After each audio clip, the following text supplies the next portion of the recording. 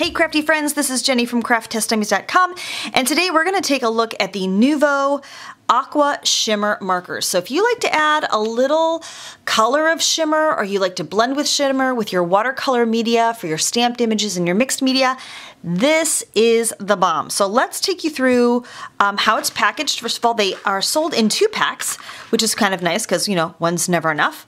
And when you get them, they have this little cap on them. This just keeps them from activating in transit. So you have to remove that, and then you screw it together, and then you get the happy shimmery goodness. Now, I'm going to start off by showing you this on black paper because you'll be able to see it better. So you probably should also give it a little shake just to activate it.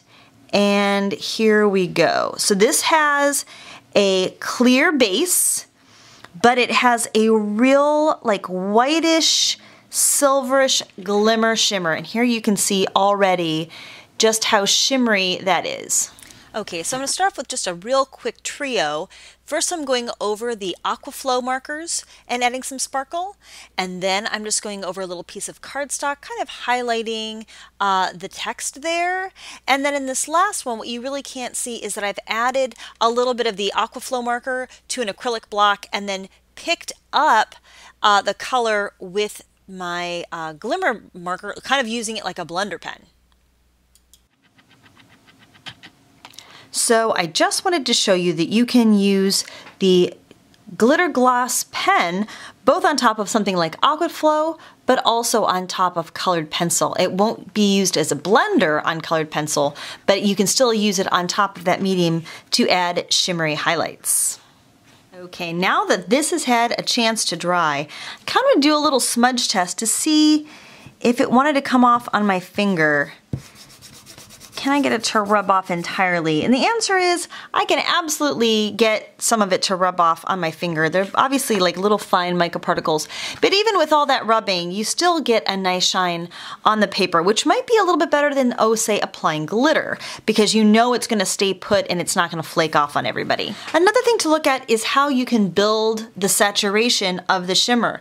So I did 1, 2, and 3 coats. This last one I kind of gave the barrel a squeeze so the maximum amount came out, and you can see just how opaque that shimmer is. So you can control it depending on how much shimmer you want. You can go with just like a light coat for a little bit, or with a heavy squeeze to get a lot to come out at once. It's nice that you can control it. Don't forget, you can also use these on any porous surface.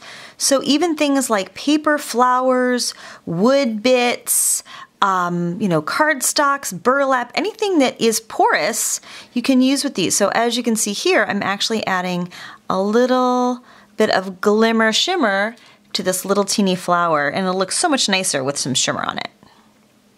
So I'm going to leave you with a couple of semi-finished samples. I made 2 cards. One I made yesterday, the one on the right with a Wink product, and I used the Aqua Shimmer on the left, and I just feel like the Aqua Shimmer actually shows up better. It's stronger.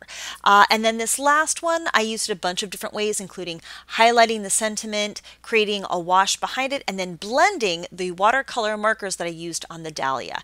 It's just all shimmery and shiny, and I think these would be a great addition to your crafty arsenal.